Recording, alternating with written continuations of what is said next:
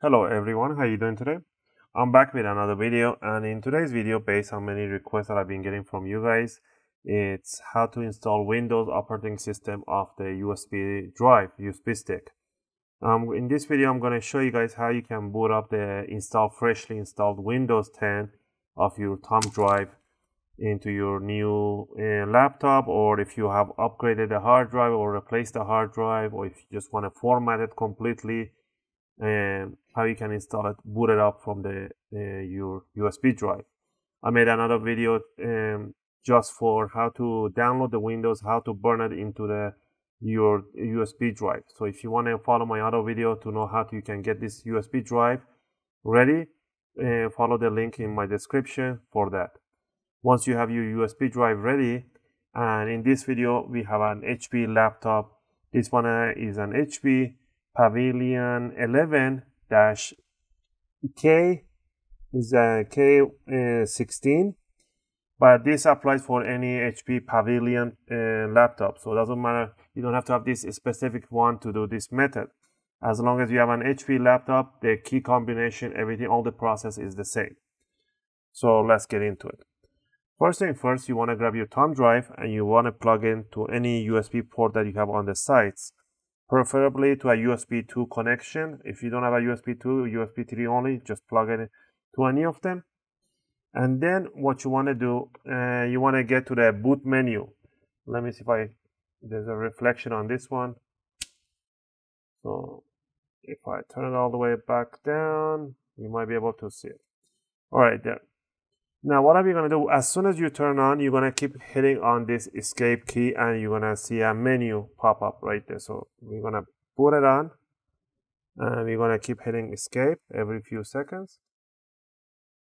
And there we go. There we have the boot. It says F1 for system information, F2 for system diagnostics, F9 for boot device option.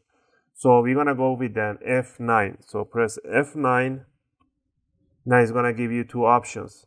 It says USB hard drive, or you might have a different option too. You just want to look for a USB hard drive. In this case, this is a Samsung USB, so there it is. So you're going to click on that and press enter. And it's going to boot up. It's going to go start reading the USB drive, and it's going to take you to the installation menu. So you just have to be patient. Just wait a second. Now that is taking us to the welcome screen. Here we're going to choose the language that you want. If you download the US language image, then you're going to have that one, and just click next and click install now. And it's very important that you disconnect any cable that you have to connect it to your internet. Make sure you don't have any connection to the internet. And the reason is we're going to remove all the bloat words at the end, so you don't have all those Candy Crush, many other stuff that it comes with it, so you can remove it before you connect to internet. And terms and licensing, so you can start reading it, or just click accept and click next. Right here is very important. You don't want to do any update. You want to do a custom install Windows only for advanced. So you're going to click on the bottom one here, click a custom. In here, you might have a whole bunch of partitions in here, because this has a brand new hard drive in there. It's going to show drive 0. So you might have a drive 0, like a few partitions. If you have few partitions in here, for example, let me do a new one so you guys can see. Yours might look like this. Let me show you. If you're using a drive that has a Windows in it, you might want to see something like that. So what you want to do, click on each one of them and click delete. Delete every partition that you can see in here. So click on the second one, delete, accept, and click on this one, delete. You have to delete everything so it becomes one big partition, and the delete button, is grayed out. Once you have it like this, you can either click new or just simply click next. So you're gonna click next. Now it's gonna start installing the Windows on the drive. This is gonna take about 10 to 15 minutes, depending your computer, your processor, and it's gonna restart once or twice probably. And once it's restarting is finished, it's going to take you to another options that you need to choose. And I'm going to show you guys the proper way of choosing the options.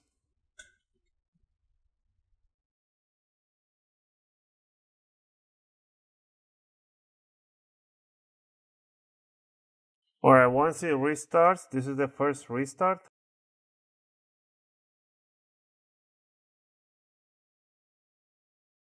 So it's gonna keep telling you start doing device ready, so let it do its job. And once it's finished, it's gonna take you to a welcome screen, and it's gonna give you a few options, and it's very important to choose these options carefully.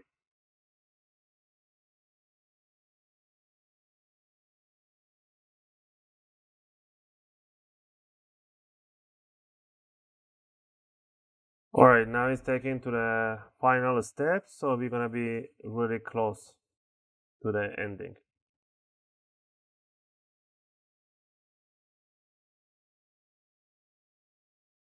Alright, once you get here, the Cortana is gonna start telling you help you, click mute. Once you mute Cortana right there, you're just gonna follow the simple instructions. Just wait a second, let it do its job. Sometimes you're not gonna hear Cortana talk, and sometimes you will hear it. So once it's finished, it's gonna tell you choose your region. Just choose US or Canada.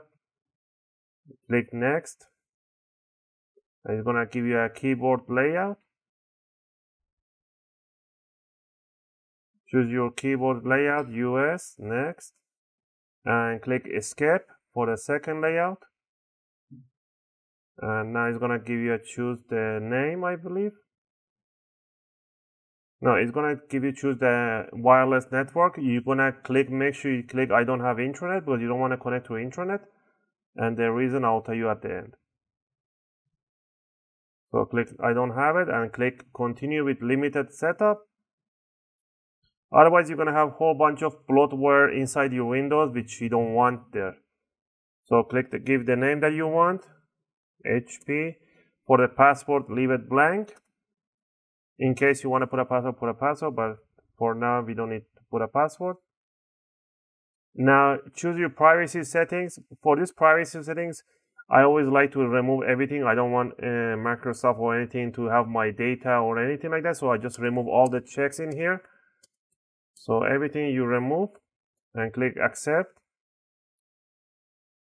And click not now. Cortana help you get things done. Click not now. And now that should be off until we get to the desktop. So just wait a minute, you should be in the desktop. And once you get in the desktop, there's two more important things that you should do before you connect to the internet.